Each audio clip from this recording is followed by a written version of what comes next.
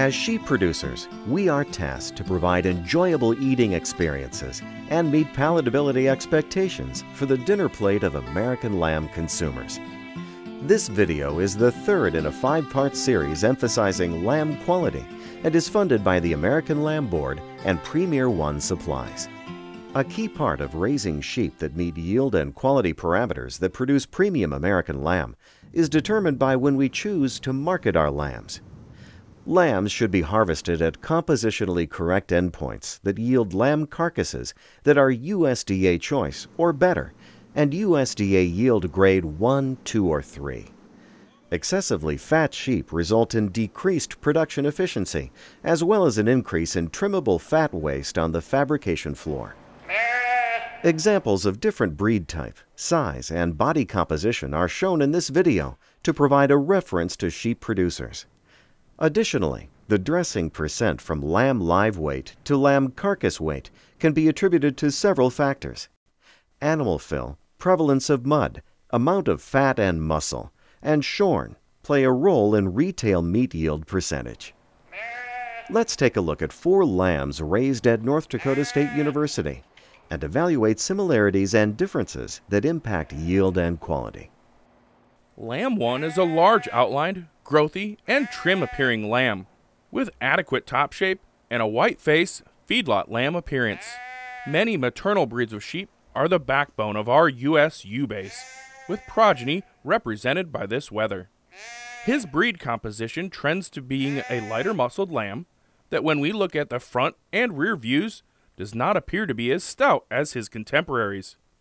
In respect to our whole industry, he is average muscled, but preferably could be more muscular, with improved lower leg and stifle shape to match his size.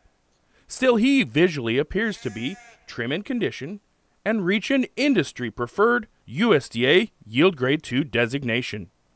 Lamb 2 is the speckle face wether that is average frame size, yet shows more boldness and depth of rib and a more natural dimension to his hip and lower leg than lamb number 1.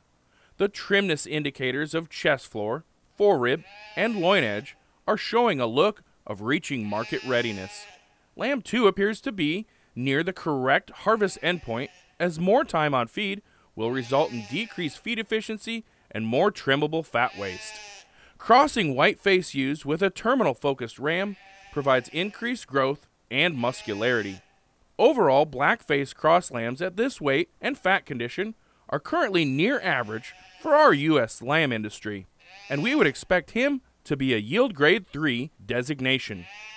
Lamb 3 is an extremely stout and powerful ewe that, depending on what view you get of her, exhibits extra width in her chest floor and muscle over the thickest top, producing preferred rack and loin cuts. Furthermore, the big hip sheep also has the most shape to her outer stifle and lower leg in comparison to the others in this video. Unlike the 2 sheep that precede her, the thick-made ewe is more moderately framed. Unfortunately, being a ewe and her maturity pattern being quicker, the deeper-chested sheep appears to have the most amount of condition. The widest part of her body is now her middle, and she is becoming more boat-like in shape. She is both the most muscular and heaviest condition of the group. We would expect her to have the largest ribeye area, but also be classified in or near the USDA Yield Grade 4 designation. Lamb 4 is a very shapely wether that has extra muscle and plenty of rib and body.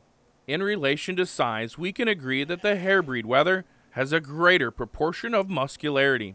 However, because of the lightest weight sheep's breed type, the hair sheep obviously lacks the extra grow and size the 3 wool sheep have that preceded him. Even though he is visually deep-bodied, trimness indicators show him clean in the chest floor and a youthful shape in the forerib and hip loin junction. He still maintains adequate trimness, but should be appropriately marketed at the lighter weight to maintain USDA Yield Grade 2 designation. Thus, we would anticipate the white Dorper wether to have a smaller carcass that may or may not meet your production goals. Hair sheep influenced lambs have been gaining popularity for our non-traditional or ethnic marketing channels. Research data from the Northern Plains Lamb Value Discovery Project shows that with industry lambs, the blackface influenced progeny yielded a higher percent of boneless, closely trimmed retail cuts when compared to crossbred or white-face genetics. We know that utilizing more carcass-preferred genetics results in increased retail yield of American lamb. In order to harvest lambs at the correct time, it is important to understand that larger frame lambs maintain lean muscle growth longer throughout the finishing period. Thus, growthier sheep genetics extend efficient weight gain, can be taken to heavier weights, and maintain acceptable trimness and market flexibility as indicated by the research from Dr. Jeff Held. We can utilize the sire and dam mature ewe weight graph to set goals for a flock marketing plan and evaluating lamb growth potential in a flock. Once we determine expected target weights and consider frame size consistent among an operation, any unnecessary increase in live weight and subsequent carcass weight past optimal size results in decreasing cutability or percent boneless closely trimmed retail cuts. Matching genetic growth potential with timely marketing is a valuable skill in producing premium lamb carcasses that balance both yield and quality.